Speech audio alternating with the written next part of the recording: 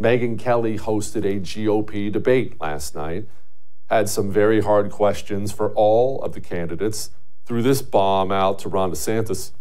Governor DeSantis, your campaign and its super PAC have spent the most money, had the most high net worth donors, and had a wave of momentum coming into this race after your big re-election win in Florida. You were seen by many as the candidate most likely to consolidate the non-Trump field. But here we are, a month out from the first real votes, and you haven't managed to do it. In fact, Nikki Haley is beating you in New Hampshire and South Carolina now, and closing in on you in Iowa. Not to mention Trump, who is not only dominating in the early states, but is beating you in Florida by over 30 points. Is it fair to say, as Senator Tim Scott did when he dropped out, that voters are telling you, not no, but not now? So we have a great idea in America that the voters actually make these decisions, not pundits or pollsters. I'm sick of hearing about these polls.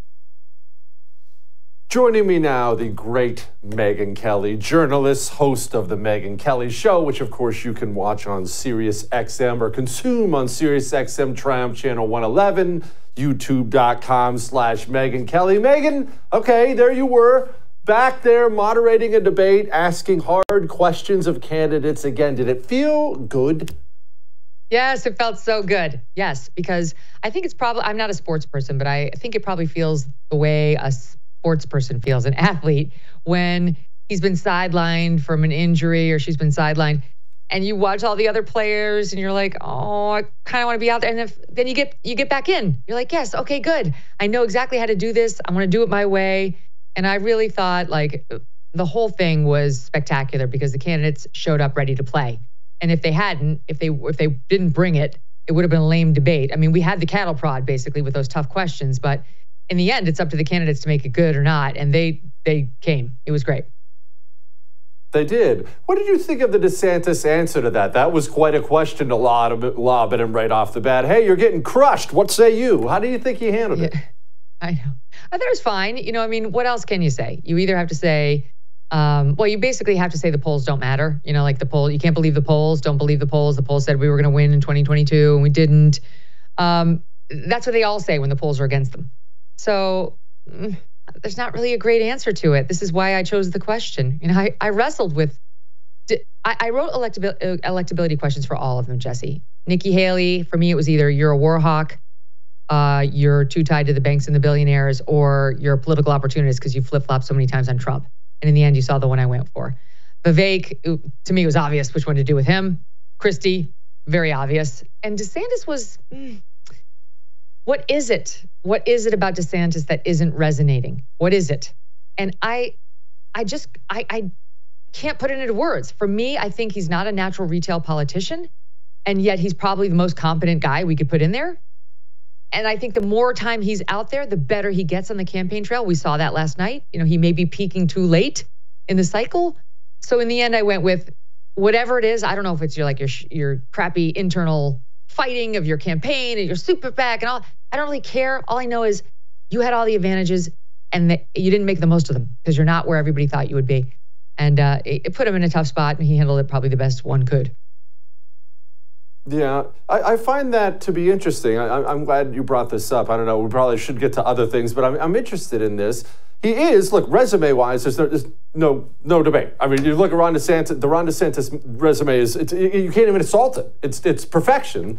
And yet, the average American GOP primary voter, about half of them prefer Donald Trump over DeSantis. Is it just a personality thing? Is it the political persecution of Trump, which is admittedly evil and horrible? Is that what you think it is? I think it's all of that. And I just think Trump has come to represent, you know, the critics would say it's a cult. I think it's not a cult, but he represents, like, we've said it before, the breaking ball of the deep state, of all the things that have been crushing the lives of the working class GOP or GOP adjacent members for years. And they trust him. He came in, he's the big middle finger wrecking ball guy.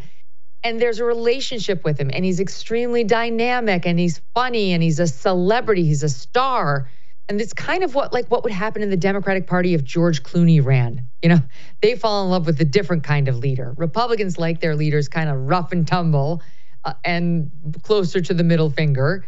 So it's going to be very hard to tear that base away from Trump. That's what all of them last night are up against. No one's been able to come close.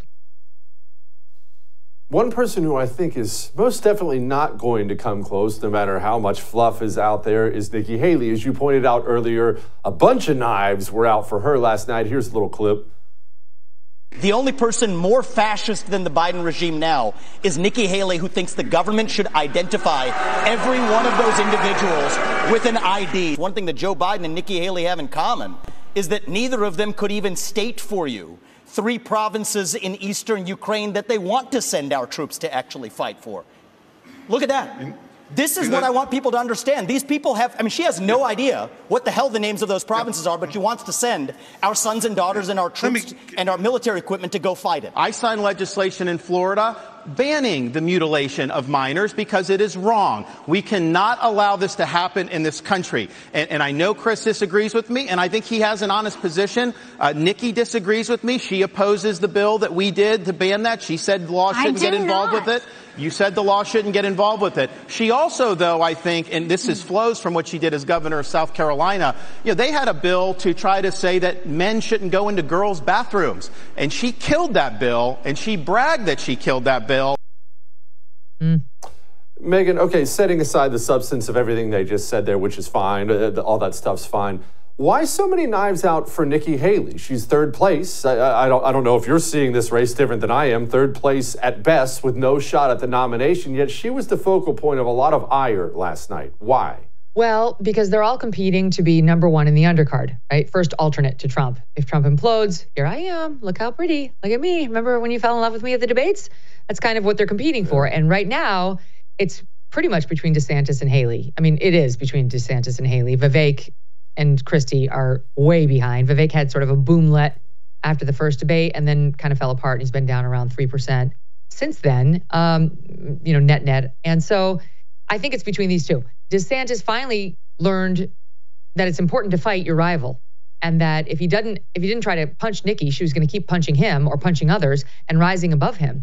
He was crushing her in Iowa. Now she's within 3 points of him there. And that's his state. He did the full 99, as they call it, all the counties.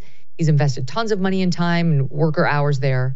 He needs to come close to Trump in Iowa, or at least crush everybody else in the field. So she's leading in North Carolina. She's leading in South Carolina, and she's leading in New Hampshire. And she is within 3 points of him in Iowa. So he does have to attack her. And he can't leave it all to Vivek Ramaswamy. He's got to show viewers with like a more voice of authority, which I think he has versus Vivek. No, there are serious problems with her. Slow your roll. Yeah. Megyn, you are the best. We will talk again soon, I am sure. Give my best to your husband and his wonderful book. I had him on the other day. He was awesome. I appreciate you.